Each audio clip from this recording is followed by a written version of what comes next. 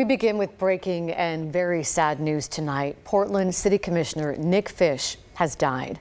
A statement from his office said he passed away peacefully at his home today, surrounded by loved ones. Just this week, he announced he planned to resign from his position because of his battle with abdominal cancer since 2017. Let's go to KGW's Kyle Aboshi in the newsroom for us with more on Nick Fish and the legacy he leaves behind. We're hearing deep sympathies and condolences from City Hall and around the state after the passing of Commissioner Nick Fish. He's remembered as a leader with great dignity and class who loved the city he served. In fact, Mayor Wheeler just released a statement saying, in part, Nick was a dear friend and a trusted public servant. He fiercely advocated for all Portlanders and always led with compassion, wit, and intelligence. Fish called his 11 years in the city council the great honor of my life. Fish had battled abdominal cancer for more than 2 years. Just 3 weeks ago, Fish said he planned to take off the entire month of December to focus on treatment. And then earlier this week, he said he'd resign due to changes in his health. Fish had been elected to the Portland City Council 4 times. He was born and raised in New York, graduated from Harvard, and worked as a lawyer prior to joining the city council. Nick Fish was 61 years old.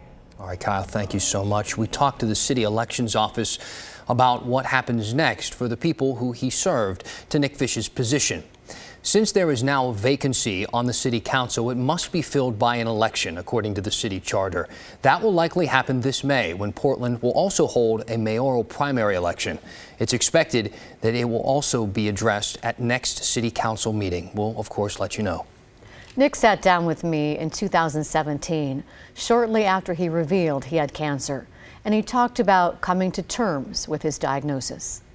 Live every day like it's your last. And I've had that, when I was young, my mother died in a car accident when I was very young, and it threw my world upside down. And I think because of that, I've never taken anything for granted. Words for all of us to live by. And he told me the greatest honor of his life was being in public service. He lived that every day, and he would never take for granted the blessing he had in life. And on a personal note, I greatly admired Nick Fish. He was always accessible to all of us in the media, and more than that, he was a friend. And I truly believe he leaves Portland a better place. He loved serving the people of this city, and we send our love and prayers to his family.